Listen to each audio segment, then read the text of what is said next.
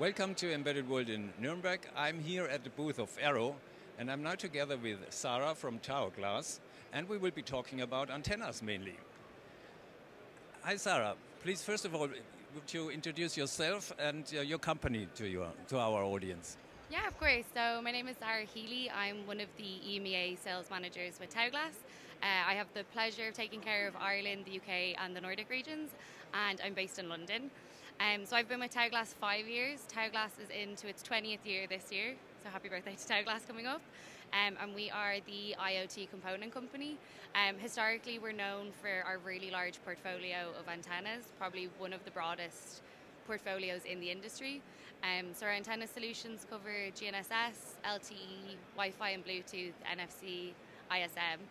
And yeah, we've really been diversifying our portfolio as well to become more of an IoT connectivity solution company. So our offering has expanded into magnetics, we have our cable assembly division, we have our RF accessories with filters and hybrid couplers, our speakers, so really trying to offer a full solution to the customer, not just the antenna. And what are your product highlights? What are your new products, the innovations you have on show here at the Embedded World?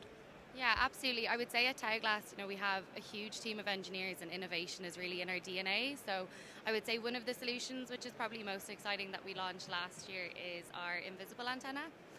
So this comes kind of off the back of our standard black PCB flex antennas that a lot of customers would know, but as we work with our customers on their solutions, we realized there was a need maybe for a more transparent look to be used in glass and different applications. So we developed the transparent antenna, which is behind us. It comes in the variants of multiband GNSS, cellular or Wi-Fi Bluetooth. As standard at the minute, it comes with a FACRET connector because we found there was a need for it in the automotive sector, but they're fully customizable. But we do have standard options that customers can take away and do some prototyping with. And the applications we've really seen a lot of interest in is automotive, with police forces when they need something a little bit more covert. We've seen it for LCD screens, so it's a very exciting development. Again, we partnered with a company and we're using a new material called carbon nanotube. So again, just constantly innovating and finding new materials to work with. Again, with the innovation, we have our cellular antennas. I think what we see more and more is customers need smaller devices, but they don't want to compromise on their cellular performance. So for us, trying to get a smaller embedded solution of optimal performance, with optimal performance is very important to us. So we have our PCS68.A as well.